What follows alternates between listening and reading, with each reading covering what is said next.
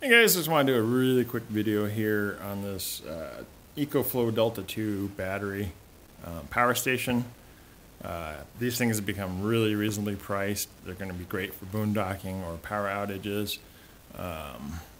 This guy right here has a 1,000-watt capacity battery in it. It's LFP based, AC output power, 1,800 watts continuous, 2,700 watt surge, so it'll start up a AC motor load. It's wonderful for that. But with the 1,000 watt hour battery in it, it's very limited on time that you can run it under full load. So you're gonna use it for a light load like a refrigerator or freezer, draw a couple hundred watts continuously during a power outage, or while you're boondocking to run a television or whatnot. So it has an input to charge it. So to extend this, while we're on a power outage, say you had a couple day power outage from a storm and you want to run your refrigerator or freezer, you're going to want to add external batteries to it.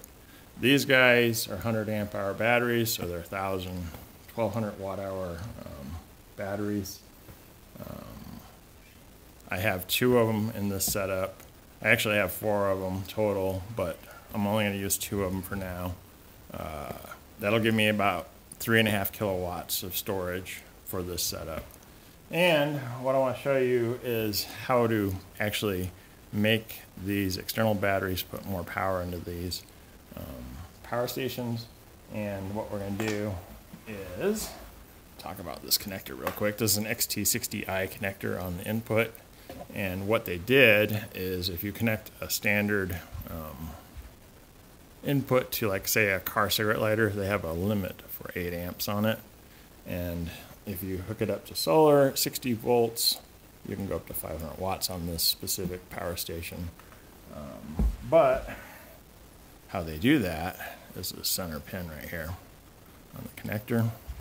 If you connect the center pin to the positive side, it's going to limit you to 8 amps. If you connect the center pin to the negative side, which is the beveled side of the connector here, it's going to give you 15 amps of input power. Now you can go up to 60 volts on the input of this. Let's first show you if you just connected it to a standard battery without any kind of changes to the system. This is like connecting it to a cigarette lighter. It's going to draw about 100 watts out of the battery. And what that'll do is charge it slowly, and who knows, you may run out of battery internal to this unit before you deplete your external source. So what we're going to do is trick it by giving it a lot more capacity on the input with these 2 batteries. And what I've done here is I've made a series connector so I get 24 volts out of it, and I've connected the center pin to the ground here.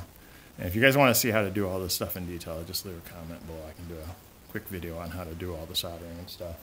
I don't think you all need to see all that, but anyways, to make this video shorter, we're going to plug this guy in, and then we're going to connect both batteries back there, and we'll see what we can get out of it. So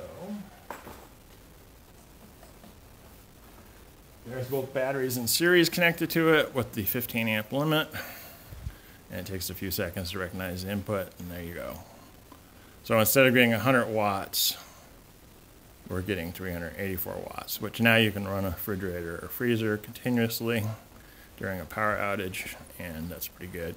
You can actually do this with up to 4 of these batteries in series because you'll get 51.2 volts, I think. That doesn't exceed the 60 volts, but it'll limit the input power to 500 watts on this specific unit. And anyway, so like I said, if you're interested in full details, and we can go over them in another video. But anyways, as always, thanks for watching, and I'll catch you guys on the next video.